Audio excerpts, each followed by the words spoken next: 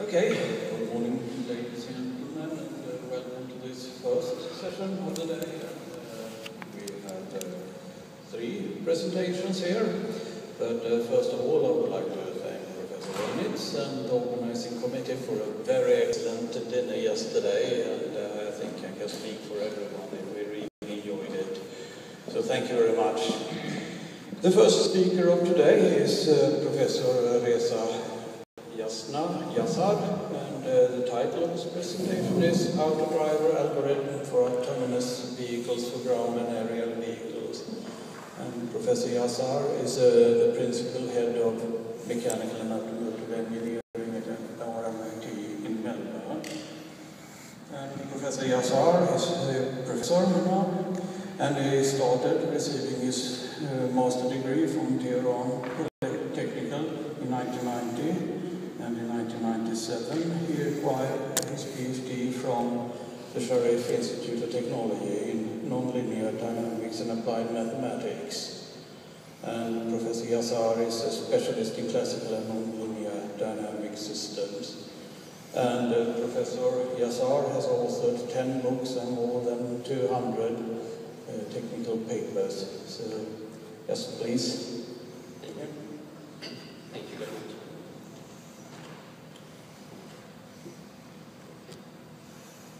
Good morning, everybody.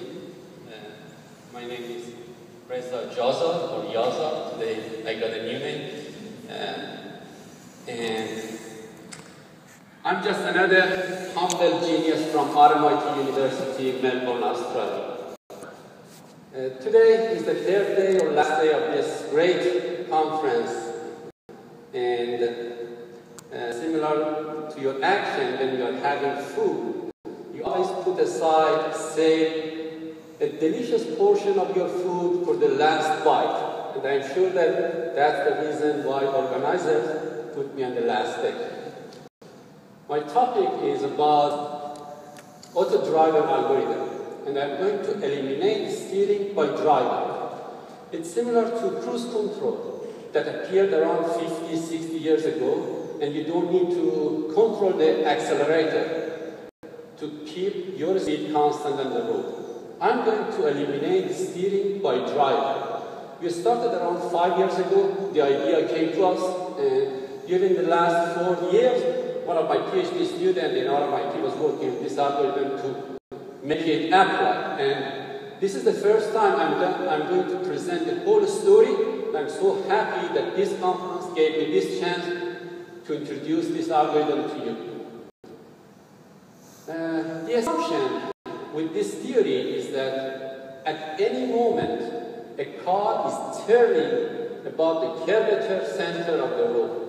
Road is a line, one-dimensional curve, and at any point, the car is supposed to turn about the curvature center at that moment. Mathematically, if you have the curve equation or you have the curvature center path, these two are equivalent. It's for more than 500 years that we are working with this, y equals to f of x. But it is equivalent to that if you have the function for the path of the curvature center. Today I'm going to use this one to show you how we can eliminate steering by driving. Before going further, I have to introduce a few parameters, so bear with me. First of all, there is a global, if you can see this red line, a global coordinate frame somewhere stationary on the ground. There is always a local coordinate frame called B attached to the mass center of the car. I use this orientation, X forward, Y left, so Z vertical is opposite to SAE standard. There is one parameter, psi, which is yaw angle, the orientation of the body coordinate with respect to global coordinate, and there is D vector here, which is called location vector. 2 degree of freedom here, 1 degree here, so with 3 parameters you find the car, position, and orientation. In this model, this is 2-dimensional. Let's assume that we are driving on an elliptical path, closed, so we can put everything on the screen. If you are driving on that ellipse, At any moment, you are turning about this point, which is curvature center. While you are moving in this ellipse, the curvature center moves on that diamond. I'm going to show you later the equations. So you got the idea. Now let's take a look how we can control kinematically the rotation center of a car. If you have a front wheel steering car like this, the rotation center, kinematically, the rotation center of your car would be on rear axis, like this. Its intersection point of perpendicular to every wheel. And what happens is this. You can control the position of curvature center, one dimension, just on rear axle, by changing the steer angle. But if you're lucky to have four-wheel steering like this, then you have 2 degrees of freedom. At any point, you can turn about whatever you want as curvature center. Let me clarify what is the difficulty with the front wheel steering. This is your car front wheel steering, and this is curvature center or rear axle. You can turn about that. But if this point is like here, you can't do that. You have to turn for a transition to adjust your car. This is what we do, the drivers do, to adjust your car, to put this point on rear axle. But if you have four-wheel steering, like what you see here, you can turn about any point at any time by adjusting front and rear steering. We don't have such a system. The four-wheel steering mechanism on cars that appeared around 30, 40 years ago, they didn't do that. Front and rear were dependent, not independent. Here we need independent to adjust it. So we don't have this, we never had this such a car, but it gives you that using four-wheel steering gives us a big advantage. Anyway, today I'm going to talk about front-wheel steering, not rear four-wheel steering. Let's assume that you're turning on that ellipse. Some mathematics gives you the steering angle of inner front, inner rear, outer rear. When you use them, then you can mathematically turn on this. The red dot shows curvature center, the point that car is turning about. And the yellow dot is your car. For simplicity, I eliminated the orientation, but believe me, the orientation is correct. So when you are moving on that ellipse, you are actually turning about the red dot at any instant. It looks very simple. If you have the curvature center, you adjust kinematic steering angle to put the kinematic turning center on top of the curvature center, and if you follow that pattern, you are going to follow the road. You don't need to steer. Steer will be done by a computer. This is an example. Very slowly, you're turning at this circle. Very slowly means the speed is around 1 meter per second. It's close to 0 for us. It can work. It works kinematically. Those black lines are perpendicular to front and rear steering wheels. In this case, I'm using four-wheel steering. It works very well and follows the pattern. But look what happens if the speed is higher. This is what happens. In reality, kinematic steering is not helping us to follow the path. What happens is that because of size and dynamic of the system, you are not following the path that you are expecting. In this case, this car is understeer. When you are understeer, you have to steer more at higher speed to follow the same path. Right? If you are understeer, the opposite. I don't go in that direction, but you got the point. Now, the picture is clear. We are talking about 3 points. 3 points.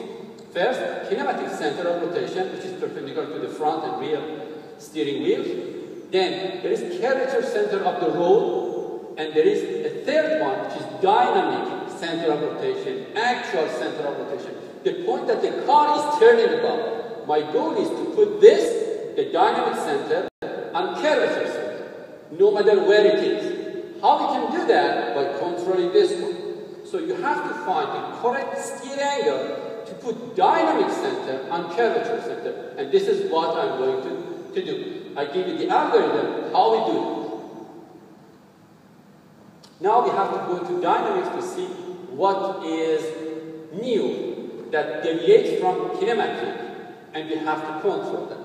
If you have a car like this, whatever happens, whatever you do to control your car happens under the wheels.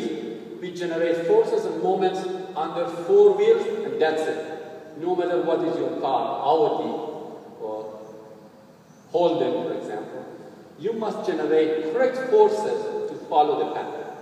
But what we do is that we collect all of those forces, we bring it to the mass center of the car, and we develop the equations of motion. But we go for another step to make it more simple. More simple means we assume that the car is two-dimensional. Two-dimensional means 3 degrees of freedom. X, Y, and Y. So we eliminate pitch, roll, and bounce.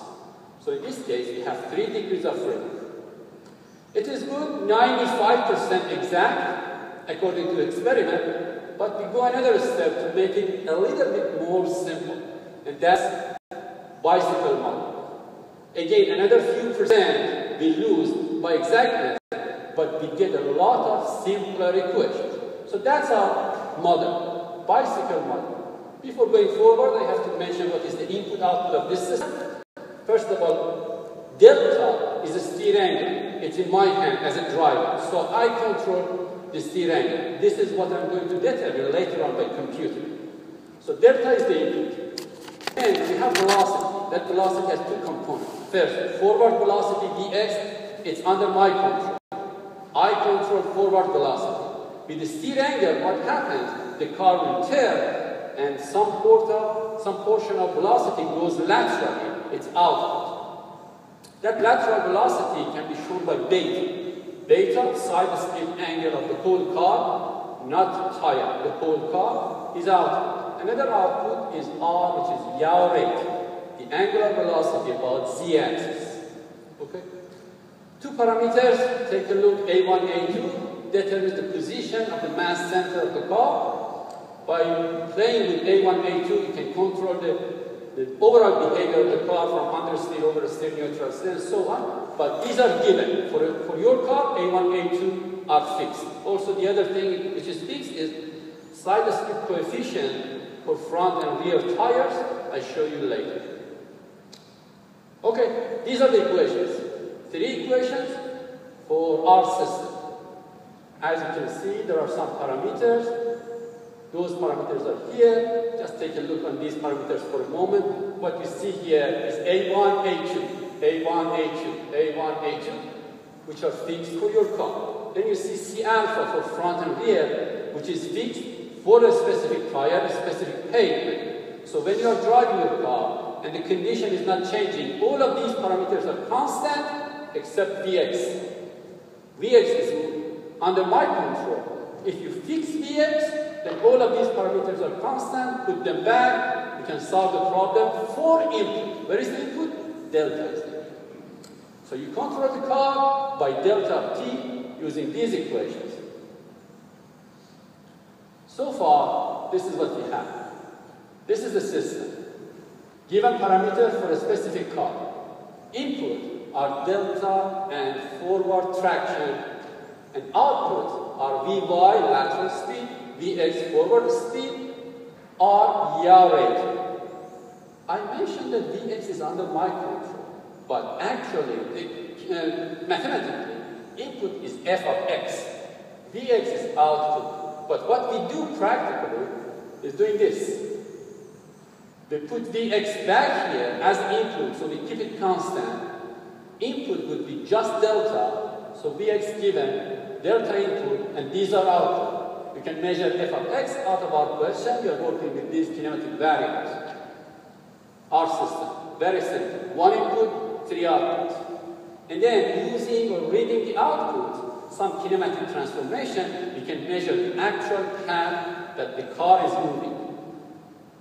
X, Y, Z, all of them parameter of S, which is road path or time or what. Okay, that's the system, as you can see. But this is not what we are going to work with. What we need is opposite to that. We need a system to give the path actually and determine what delta can give me that path. And that delta must go through the filter of dynamic analysis. So what we need is this. I need x, y, z given. Kinematic analysis gives me what kinematic dynamic variable is needed. Those must go to the dynamic system, determine delta. And delta goes to the same system, gives me the actual path. Then I can compare these to desired and actual. But look at this, it's a strange. We don't have such a system. There's a block there. There's a block there. We can't or we don't have anything here to give me delta. What we did was substituting the actual dynamic system with the steady state variables. At the moment, accept me that this block is working properly. So steady state vehicle dynamics is here. Path given, variable calculated, goes here, calculates approximate delta, and delta goes to actual system, gives me the actual path, then I compare these two. Okay? So what we have is here. That's steady state condition. These are actual equations. These are the steady state conditions. And it goes with this assumption that vehicles are always at steady state conditions or so close to them. This is our assumption. It took us 1 year to prove that it is working or find a condition that these are working. And look what happens after applying the whole story. Two cars going on a circle at different speed. Look at the intersection of perpendicular lines to the front and rear axle. That point, the intersection of the black line, shows kinematic center of rotation. Center of the road is actual center of rotation. And as you can see, the dynamic center of rotation is exactly curvature center, which is at this point, at this example, it is just a point at the center of the curve. Another view, maybe it is fun to look at. And whenever I show this movie, people are waiting for an impact or accident. There is no accident. They are transparent to each other. So don't expect any accident. I'm waiting for one to pass the other one, but there it is. Okay. Now let me give you an example. They applied that algorithm to 100 different scenarios, and all of them were successful. Let me give you a hard example as the only example today. The lane change example. Lane change is not following a long path, which is so simple. It's short distance, very little displacement, so it is so hard for any control system, any algorithm. If you are a New Yorker driver, you change lane like this. I was living in New York for 10 years. But if you're a wise person, you do this. A cycling lane change. It gives you no jerk at the boundary condition, reasonable lateral acceleration, and so on. This is the equation. Anyway, this is the path that my car is supposed to go. Around 28 meters, changing 3 meters. 3 meters is normal lane change displacement. One more time, look at the path. This is the path. You are following this path. Forward X, lateral Y, and look what happens. When you are here, curvature center is here at infinity, because it was a straight. So, by moving on this red path, curvature center comes from infinity forward, stops at 40 meters, then moves to infinity, jumps back here, comes close around 40 meters again, goes back to infinity. Very hard path of curvature center. We did that, and the result is this. Here you can see the red, the desired path, and also the black, the actual path that your car is turning or moving on. Let me give you a better picture. There is some error. Displacement in Y, displacement in X. For this example, around 10 centimeter error in Y, and around 20 centimeter error in X. Reasonable for 30 meters and 3 meters. But we have to implement some control system. At the moment, so far, what we did was this. You start with a desired path. That desired path goes to kinematic, like this. And it goes from global to local coordinate. Then using calculus, you find position of curvature center in local coordinate. Using steady-state dynamic equation, you calculate delta. That delta needs some correction I give you later, but at the moment that delta goes to actual dynamic system, which is here, calculate kinematic variable, and then another kinematic transformation goes to global velocity, then you need integration and find the actual path. So desired path, actual path. This is what I did. The previous example showed that. Vx, desire, is something that is under my control. But we have to take care of error between these two. The first error would be y. Y was lateral displacement.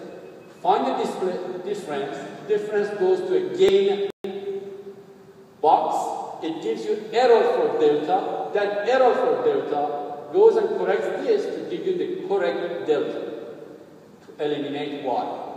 For x, you find the difference. The difference goes to another box to give you a correction for velocity. That velocity goes and corrects the desired velocity to give you the best velocity to eliminate lateral error and forward error.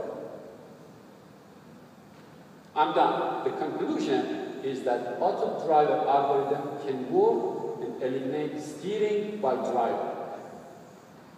Let's take a look on references. The first reference, the Fundamental Vehicle Dynamics, is my book, 2009. Second and third references are first touch with this theory around 2-3 years ago.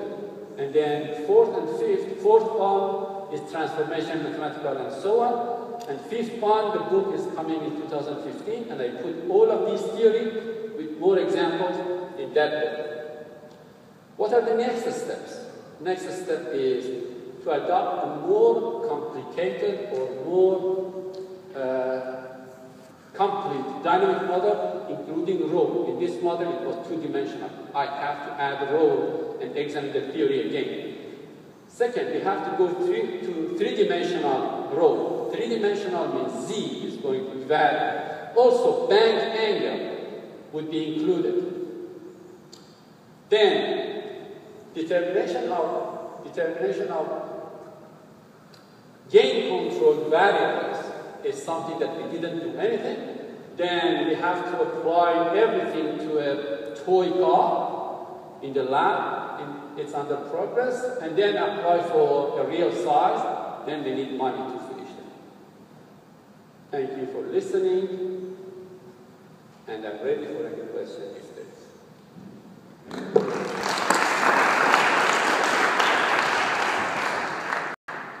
Yep, thank you very much. Questions?